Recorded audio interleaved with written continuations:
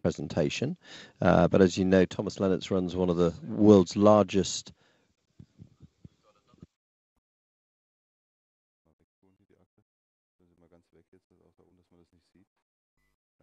Hello, can you hear me? Is this eingeschaltet? Hi, good morning, Thomas. I was just saying that you run one of the world's largest cochlear implant units, and we're looking forward to seeing your surgery this morning, which I gather was with the advanced Bionics cochlear implant. We have the reps from the company here, and for those watching live, there's a chat set up on the live stream, so you can send questions over to us as Thomas is operating. So over to you, Thomas. I hope we have some sound from you, and you can perhaps tell us about your case for the morning. Good morning. Can you hear me? Good morning. Good morning. You could do more volume. I don't know if we can control. Can we control that at this end, Bert? Could you just volume up a little bit? Okay. It's a little bit quiet. Okay, we can try that. Bisschen lauter machen bitte vom Mikrofon. Die hören das nicht. Danke. No? Hello? Okay, that's better. I think we're fine now. Can you hear me? Yes, I can. And good morning to you, Thomas. Hi. Okay, okay, great. Good morning. So we have a patient. She is 20 years old. She has congenital deafness and was implanted on her side in 1996 with an advanced Bionics device, at that time called Cochlear 1.2. And now she is asking for a second implant. Actually, she has very good speech, very good. She is to speak on the phone, but she complains about not so good hearing under noisy conditions, and that's now the reason why she is asking for a second implant, even second implant. So it's a long time being deaf on that side. Know that these patients will benefit when the first ear was implanted early on. Okay, now you see here on the audiogram, she has a little corner hearing here left side, not very much. Right side is deaf. Look on the CT scan.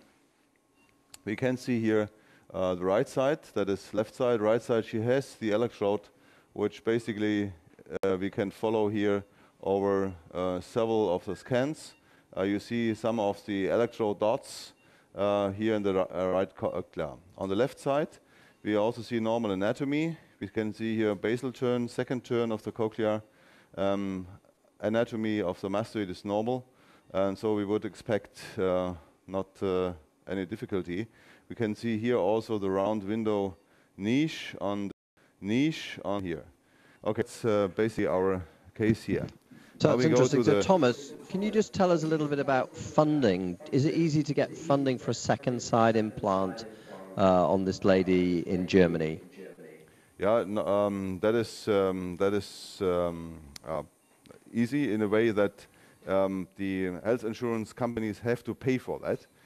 There is from the Supreme Court a decision saying that to the patient we have to provide the best possible solution for his hearing problem, which means that 2 implants are better than 1, and that's what they have to pay for. So that's the situation we have in Germany. And of course we make a case-by-case decision, and also asking the health insurance companies before so that they agree, but in principle they have to pay for that. Okay, that's great. So just, you want to talk us through your surgery? Oh yeah, well that's what was a fight to get the funding. So okay, now we have here, I think, ist der Bildschirm, dass ich das sehen kann, kann man hier auf diese Kamera gehen bitte? Das hier, ne? Okay, bisschen größer machen bitte. Kann man das größer machen bitte, hier dieses Bild? Okay, now we have here already started with the retroauricular skin incision. Bitte mal eine Kompresse. And you see here we just do it as a normal ear surgery incision. Then we go for here for periostal flap, which is anteriorly based and which we'll use then to cover the mastoid and parts of the implant later on. Then we have here temporalis muscle, which lifted forward. Now we already have started to do the mastoidectomy, which is basically done. You can, of course, then go for different dimensions. It's important that we have a good exposure of the posterior outer ear canal, which you can see here. We go upwards here to here to the middle fossa, and then we also expose in the mastoid the sigmoid sinus, but we leave it covered by bone. And then we want to also expose here the sinus dura angle, because that is the orientation where we can place the implant above and behind it, and then we make a kind of either a tunnel or a trough for the electrode cable. So that's where we are at the electrode cable. So that's at the moment. Go to microscope that you see it better. Bitte auf Mikro stellen. Ist das abgezogen? Ja. Ist dann. Okay, oh, das ist aber schmutzig, Mann. So, okay, now I hope we get it sharp. Let's say just a second. So.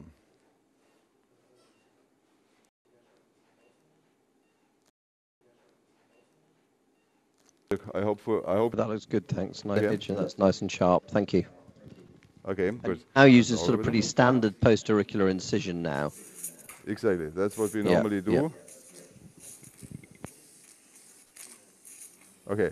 So now we just start with or continue with the drilling. So bitte mal Rosenbohrer.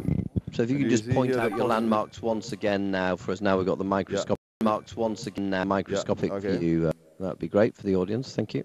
Okay. You're seeing now here the posterior, what we already drilled. That's the mastoid tip. That would be the temporal line. The muscle is lifted upward here, and then we have here the sinus dura angle. We still have to skeletonize more the posterior wall. And so you see here, holen Sie mal einen frischen bitte. No, ja, das Ding ist stumpf wie sonst was. So, and now you see we can here easily go towards the epitympanum. We need a bit more extension in this direction. Makes it easier to identify the incus, because that's an important landmark for the exposure of the facial nerve. So you see here just that we skeletonize more the posterior wall, and then from there we can go upward to the antrum. Then it's important that we remove your corner septum, which gives us then a good exposure to the antrum. We will see it in a second. So that's a well pneumatized temporal bone.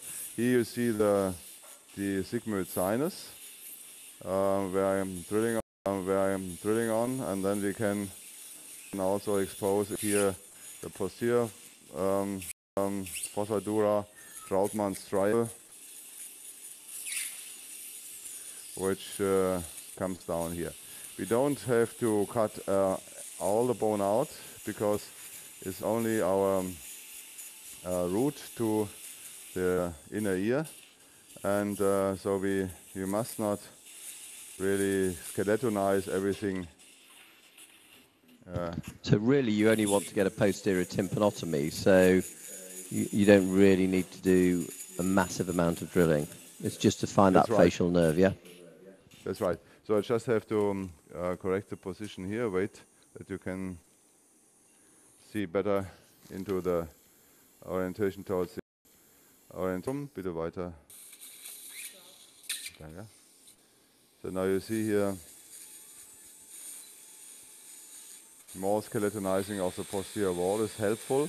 We will see later on, because we want to identify facial nerve and also the chorda, and if you skeletonize the posterior wall, that is helpful in order to get this done. Bitte abnehmen. So we now have partially here exposed the epitympanum, going more anteriorly. Here would be the middle fossa, still not the dura exposed, all covered by bone. And here now we go into the antrum, and here already down here we see the semicircular canal. I show you more in detail with higher magnification in a second.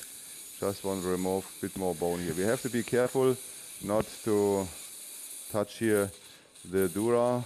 Here we don't have a problem, but sometimes the dura is hanging down, especially when you approach the antrum, and therefore we have to be more careful if we do that. So okay, now we have basically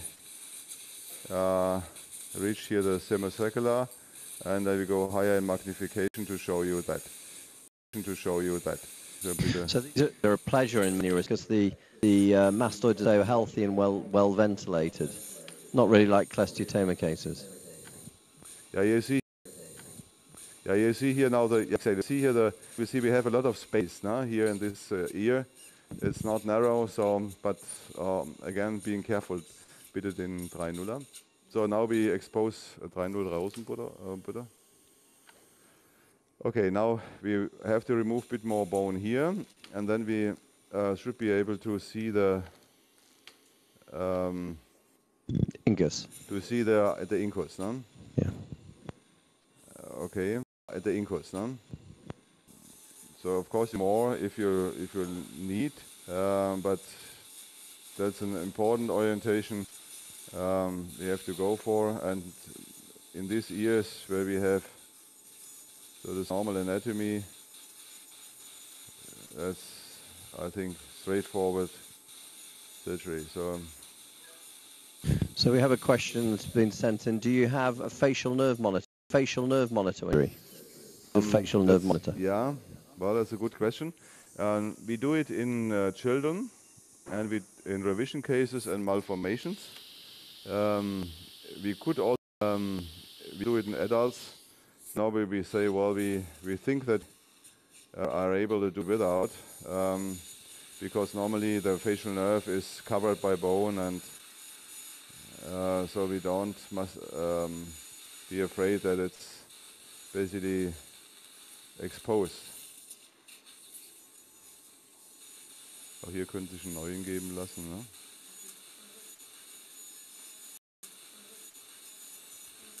So now we see here, approaching now here, incus, and show you that it's still not exposed here.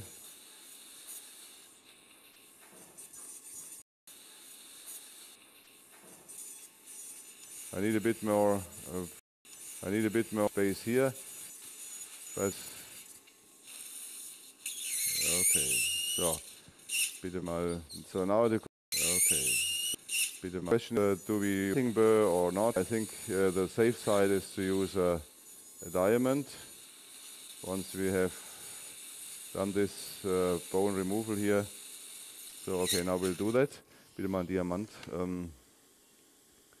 2,0. So you already can see head of the incus, but I remove a bit more bone so that you can better see it.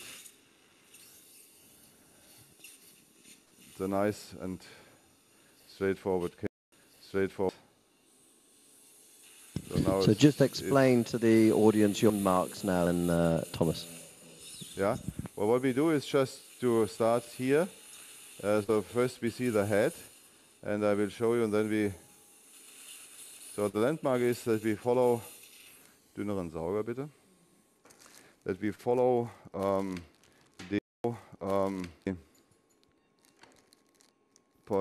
the posterior and superior wall of the outer ear canal. Bitte saugen. That's just here, and we go into the epitympanum. Now, yeah. In the epitympanum, and then you just can follow it anteriorly, and then you see here the Nadel leicht geschwungen. And you can see then the adhesions there. The incus body. Well, these are just a few adhesions here of the mucosa, and here we see now the chain moving. That so we see the incus. Yeah. The incus. Yeah. Still want to go a bit further towards the go towards fossa incudis, bit of bone, and a bit more bone here, just to know where that is, where is the tip of the shop rose, or at least close to it, so that we know where the buttress is. And then we also can use that as a landmark for the posterior tympanotomy. You see here now very nicely here nearly the tip. Now we have not touched it, so that's okay. Gut, dann bitte nochmal 3,0 Rosen. So now we have to do more work inferiorly, because we want to know where the facial nerve is. And so you see we still have bone here on the posterior wall, and now we can just keratinize it. Okay, now the orientation is that we have the incus here, and this line actually we have to respect when we move now anteriorly, because that is the orientation for the facial nerve. So of course you can now argue, do we have to expose facial nerve or not? We do it, or at least we want not to expose, but we want to know where the canal is, because it gives us then good orientation how much we can actually remove in the posterior tympanotomy area. So, And okay, what do you say to the patients about the risks of the facial nerve? The risks of the face. What's the fatality rate in these cases? Yeah. Okay. So actually it's below 1%, but it's not zero. Our statistics say that we have 0.4% or so of facial nerve palsy, and it occurs in cases where you have either malformations, that's one thing, or where you have revision, or where you have a misjudgment, I think, about the facial nerve itself. So I agree with you that it probably would be wise to use nerve monitoring. I think there is no objection against it, but it's not to say that you don't get facial nerve palsy if you use it, because there is still some risk that if you have no proper orientation that you might miss the nerve. Hi Tom, can I ask, that figure you're giving us, is that for a temporary facial nerve weakness or for a permanent facial nerve weakness? Yeah, both can occur. Both. Both can occur. I mean, the point is that we have actually, I think 2 cases have a permanent palsy out of 7,000 or so surgeries, or everything included,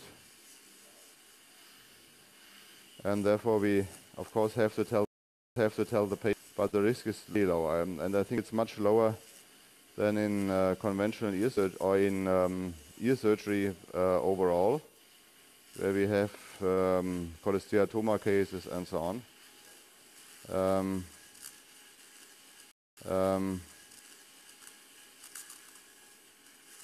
So, of course, there is a risk, but the most important point is that we, I think, know about the anatomy, and so that's why we make this exposure, which gives us, I think, the best help for orientation, and also that we don't make just a hole somewhere, but that we exactly where it is. So now from the orientation, einmal einem Diamantbohrer, 3,0 bitte. Just want to stop the bleeding here. So you see, I have now taken away much more anti, but we still are not completely done, because you still see a few cells here. So when you skeletonize, it's important that we. Danke, so das ist gut. Okay, so. Dann nochmal zurück den Rosenbohrer. So, okay, so now we have here again orientation incus, fossa incudis. Now we just follow this line and the facial nerve should come here. No? So that's what we have on. Still not completely done. Have a bit of bone. To remove the bone is important. We should not. To remove the is important posterior, because that is of course not desired. We don't want to have a weak posterior wall, which would create some trouble. You could get cholesteatoma formation or unintended exposure of the electrode. Therefore, it's important to preserve it. So now you see that we gradually go very carefully. I go now more anteriorly.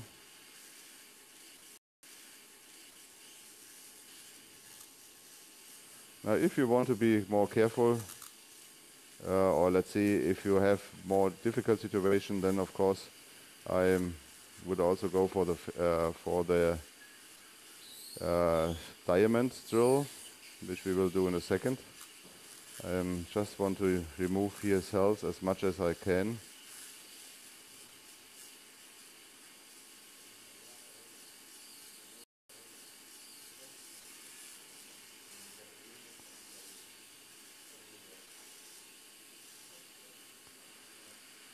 Okay, now here the facial nerve is coming with the Diamantbohrer. Actually, I bohrer. You can see me coming. I'll show you a bit better. And then we have a good orientation. And then we have here fossa incudis facial, and then where we can do posterior tympanotomy.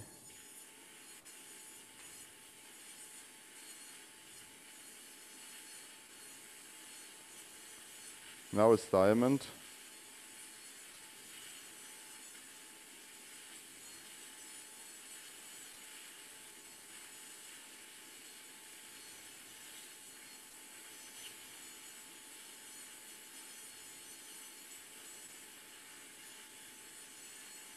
Of course, you could continue also with cutting.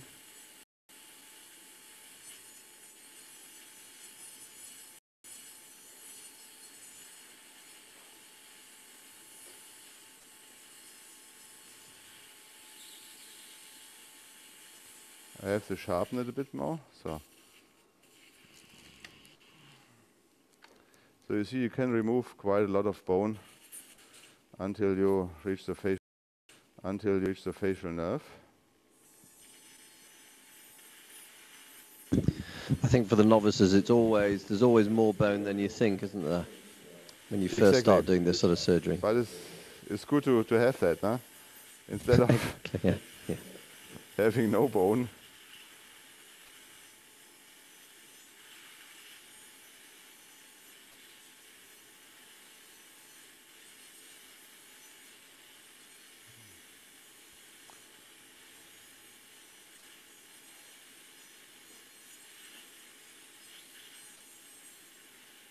I think I have the chorda here, and now we should also find facial nerve. Very far inferior, as you can see.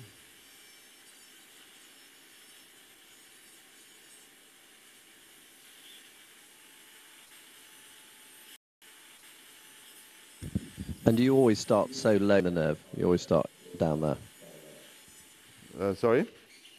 Do you always start so inferiorly when you're looking for the nerve? Is this? Yeah, you can. Well, the main reason is that that I want to get a quite good exposure on a long distance.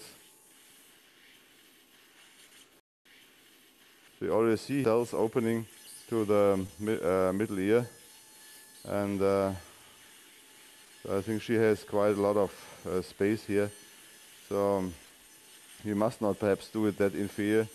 The main reason is if you go for, let's say, controlled exposure of of the nerve means the nerve that we get quite easily where to place the electrode, so we have more freedom in doing that. So okay, now I think here we are coming as if, and just give you a better orientation.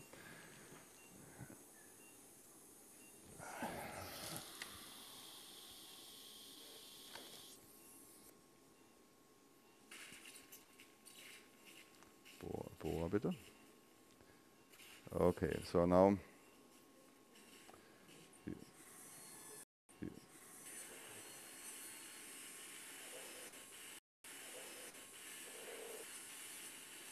you must not do it. I agree. You must not always do it like that.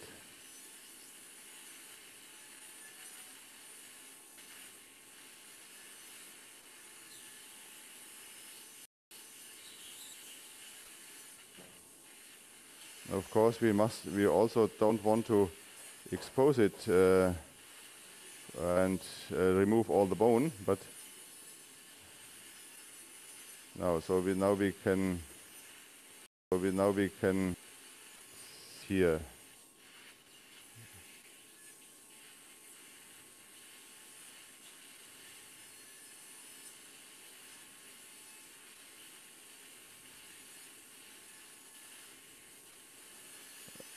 So now we will see why we do it, because we will also be able to expose the chorda quite nicely, and it's sometimes difficult to judge where the chorda is. I mean, implantation, exposure of the chorda to preserve it, I think is something we should aim at. It's not the ultimate goal, but if we can do it, we should do it. So, and again, okay, do you have sort of figures on damage to alteration in taste after this surgery? Yeah, Dr. Alsrani has done it in our department, and actually you have Bidonadel mal. You have approximately 10% of taste disorder. But that is chorda here, that is facial nerve here, some bleeding here from the cell. So okay, now we have the branching. Is the fossa inguis, and now we can work in this area. Bitte 2-0er Diamant und eine Nummer klein. I think one must be honest to say that you, of course, have a risk for damaging it. It's because sometimes you have really to expose it or even to transpose it, and that's a risk we always have. Yeah, and I think the patients, if they know of that risk, given the improvement in hearing they get, they usually accept that, don't they? I think so, because they are, and we can say that it will improve by time. I mean, now from ear surgery, it's mainly a transient problem.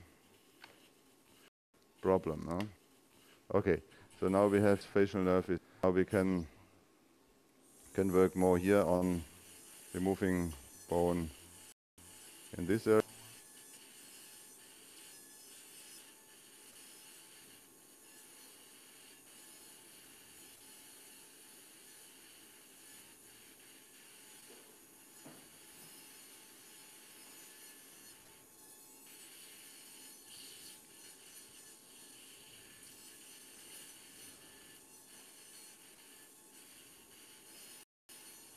So, okay. So we've got some emails coming in from Malaysia, Thomas, where it's 38 degrees and 100% humidity, they tell us. Okay. And here in Utrecht, it's just 4 degrees and it's 100% rain. 100% rate of what? 100% rain. It's just raining and raining here. Okay. Yeah, we are. Okay. So now you see, we can, I think, now determine our space we can work in. So we see facial nerve here, chorda here, fossa incutis here, fossa incutis here. And now we gradually can enlarge this area.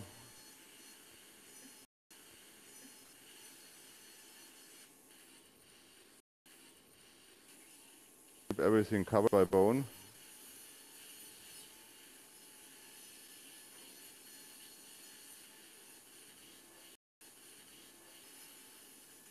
So in a couple of minutes, Thomas, we're just going to go to Warsaw and then we'll come backwards and forwards. Okay, good. I'm just going to ask now the Warsaw team if they can open up their operating theatre link so that we're ready to go to them at 9 o'clock. Okay.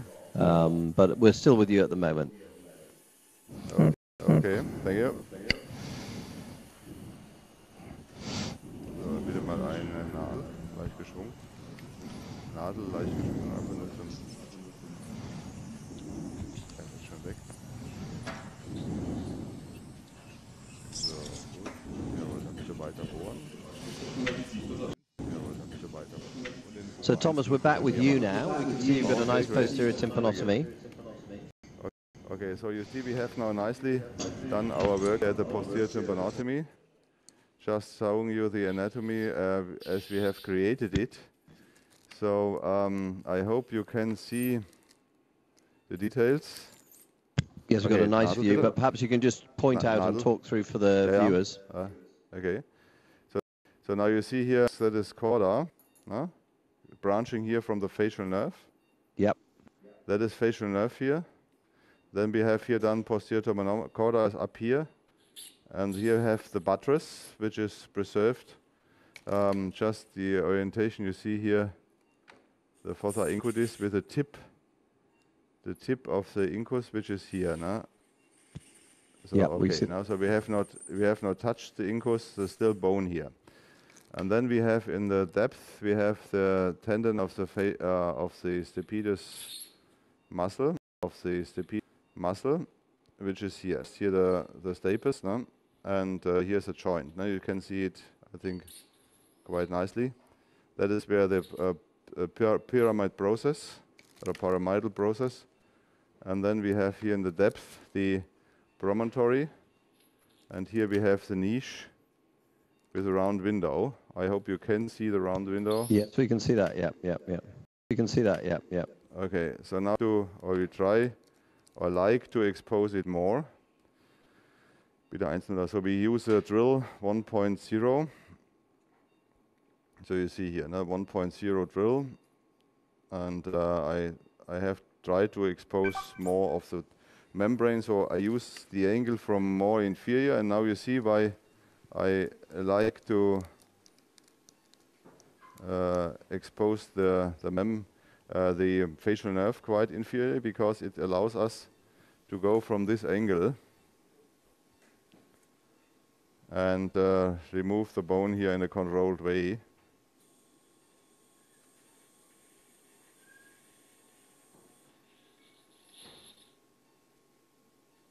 And sometimes it's more overhang, and especially if you have a lot of overhang, then I think it's good to really start in this way. So this question now, Thomas, is are you going to do a round window insertion or a cochleostomy? Well, that will be cochleostomy. There's a so-called Scala or high focus 5 electrode from AB. So and there is intended to go through the round window. You could also, of course, do a cochleostomy, because the patient, she has very residual hearing. It's not intended to preserve it, but we want to be, of course, atraumatic. It means not only hearing preservation matters, but perhaps also to preserve cochlear structures. And so it makes sense to be careful, no? To be careful is just to know exactly where you are. Okay, bitte mal ein Häkchen. So now we have removed part of it, so we'll show you higher magnification. Nadel bitte. And now you can see here that we have done more exposure now. The membrane is now well visible. Here is still some well visible bone left here, and fully exposed. I have to do that. And you see now it's quite good if you have done this exposure of the facial nerve inferiorly, so that we can control inferiorly and control nerve, and this allows us to be, I mean, right there in a controlled fashion. That's very important for the hearing preservation surgery. I mean, in a hearing preservation case, I would do the same. No? It would be not a difference. So we're going to go back to, we're going to be going from one to another. So we're going to go back to Warsaw now. So if we can switch back over. Okay, so we're now Thomas. Hello? So perhaps you can talk us, hi Thomas, perhaps you can just talk us through what you've been doing whilst we've been in Warsaw. Hello, hello? Hi Thomas, can you hear us? Okay, yeah. We're So back we with just you. have done some more practical work here on the bone bed, yeah. Pinzette bitte. Komm, Pinzette. Danke. And you see we have created the bone bed to recess, no? And so to recess, no? And so the implant created a tunnel, will then bring the electrode forward and bring the electrode forward. Now this is a preloaded electrode, so we have to split it. Brauche ich nochmal einen Bohr, bitte. Sie können das Ding schon mal messen und reinlegen. Und 200 bitte. And then we can basically place it. Just have to split the tunnel, and the tunnel is important that we don't get any movement of the implant. And we still recess implant. I don't have it just on. Yeah? The reason is very simple. We have very good statistics on implant movement, no? And we know what happens if we don't fix it, and that's what we want to avoid. That's why this move away from recessing, you don't like that? Hello? Hi, so the sort of trend away from recessing is not something you advocate. It's not something you like. And you see, I mean, a lot of people now argue about, well, flat implant just put on the bone. I'm not convinced. And, because I have this risk that, first of all, implant sticks out, which is not good for any trauma reason. Second, if you don't recess it, no, then it sticks out. Patients complain about it. That's one thing, but the other is just that if it's not in the bone with material for fixation, actually we don't need any screws or so, just the bone itself, which to me the best, because you, let's say, go for screwing, or what some implants now have this also, you have a risk of damage. Okay, bitte abnehmen. And damage of dura. So, good. Okay, so now you see we are basically done with our bone work. This here is the sinus dura angle, where the bone is always very thick. Yeah? Even in small children, sinus is here, sinus goes in this direction, dura is up here, and here we have a very thick bone. All's good, yeah? Danke. Thomas, we've got a question come from China asking not about you, but about the anaesthetist, and just saying these are nice conditions. What's the pressure, the systolic and the diastolic pressure of the patient? Okay, die Frage ist nach dem Blutdruck, was die für einen Blutdruck haben. Wie viel? It's in mercury. It's millimeter mercury, so it's 104 to 54, something like that. So bitte nochmal Pinzette. That's very good. That's good. Good. Well, actually, yeah, we like. Geben Sie mal wieder mal die anatomische Pinzette. We like to have low pressure. So now you see the implant goes in. Okay, Pinzette. So okay, it's recessed. We can turn it, and now you see here the bridge covers the electrode outlet. Implant can't move forward. Actually, that's how we do it for proper fixation, no? In all our cases. Now we can go for, we have prepared everything. The round window is so to say open. Not open, it's exposed, sorry. And now we can go for insertion. I have to clean. Bitte mal to clean. Spülung. I ask you, Thomas, if you open one of these ears, you must have done at some stage. What do you find about the bed that you've put the implant in? Do you find that new bone forms, or does it remain like this? Sometimes in children we probably can have bone regrowth, mainly here closing the mastoid. Here at the implant we normally have a pouch formatted by connective tissue, and here also this split might heal. No? So, dann bitte Aufstiegssauger mittlere Größe. So actually you get some remodeling of bone in children. Adults it's much less, and normally we get a kind of mucosa lining in the mastoid. So the electrode is normally also somehow covered by connective tissue.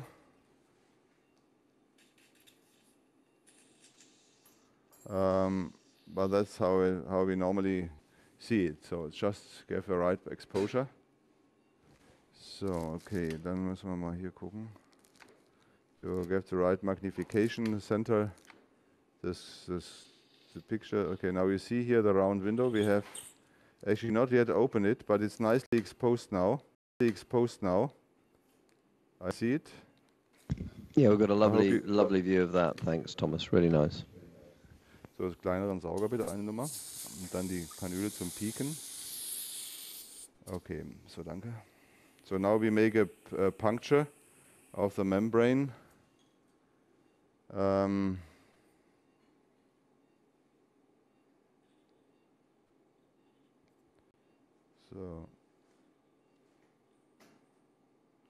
So now it's just a needle, a hypodermic needle. We just make a puncture here. We just make a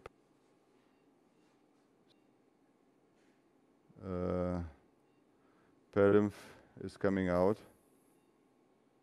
Very low suction. And now make a slit. I think you can see it. So now we can insert.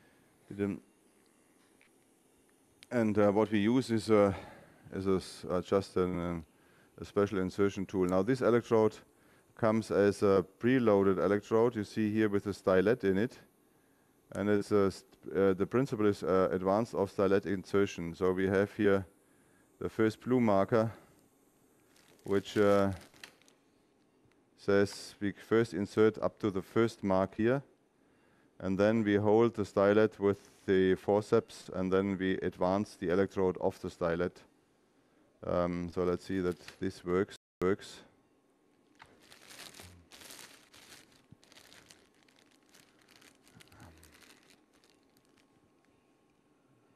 And not too high in the magnification, but just that we can see. Dann brauche ich die Pinzette. So I hope I can insert it through this. Yes, you see it goes to the first mark.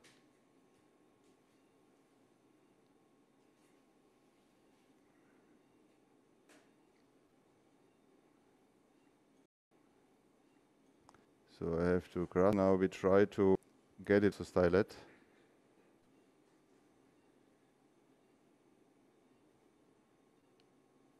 Insert it deeper in. Okay, so now it's basically done. Okay. Thank you. So zweite Pinzette bitte. Now the point is that the incision is made in the dimension of the electrode. No? Once we have inserted it, probably the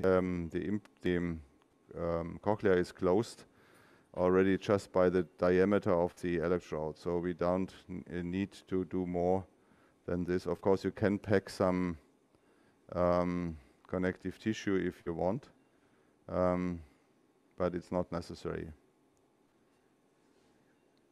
So Sauger bitte. Und nochmal. Okay, so now the electrode is inserted to the second blue marker, which I only can see. Perhaps it's barely visible. Nochmal. So they have another. That's just the second blue marker is here, and it's now exactly at the cochleostomy or at the around the window opening, and so that's fine now. So that's as it should be. You can also use a special tool that comes along with this electrode for insertion, but it does, in principle, does not matter. Now we also have a nice, you see this S-shaped here in the. Yeah, we see that nicely. Yeah. We have the reference electrode. We do some measurement intraoperatively with the pedis reflex and so-called NRI nerve neural response imaging. Bitte mal Schere und Pinzette. So that's just to show that the implant is working. And the nerve is responding. Now, for that reason, I just cover it here with a piece of muscle, and then we are basically done. Closer. Okay, so we can try to create a flap, but it must not be in continuation with this, so we can just lay it on here. That's only for the measurement because you need a contact here, no? Bitte die Spule.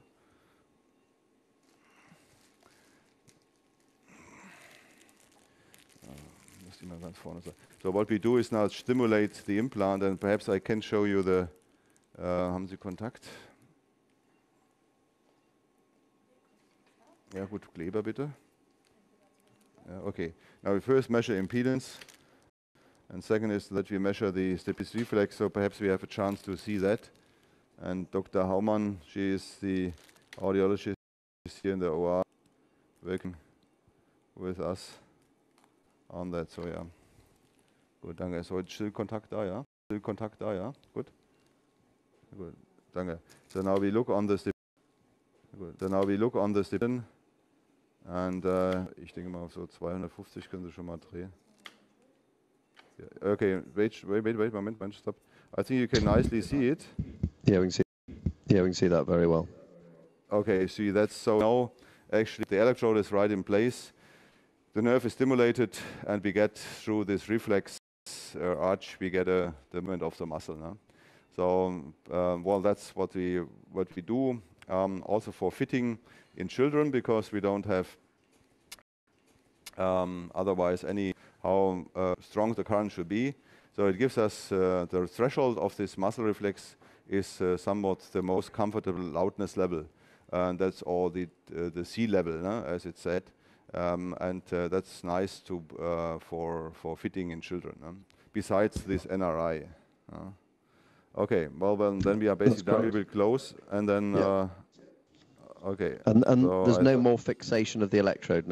And so there's more for the electrode now. You just that shape just holds it. I think so. You see, there is an issue in straight. It's a pre-curved electrode. It's like it comes out in curves. I can't show you because otherwise I can't get it in the cochlear anymore. So this is self-hugging, yeah. But if you have a straight electrode, what we would do is now just to make a groove here between the chorda and the facial nerve, and then you can press the electrode in the groove.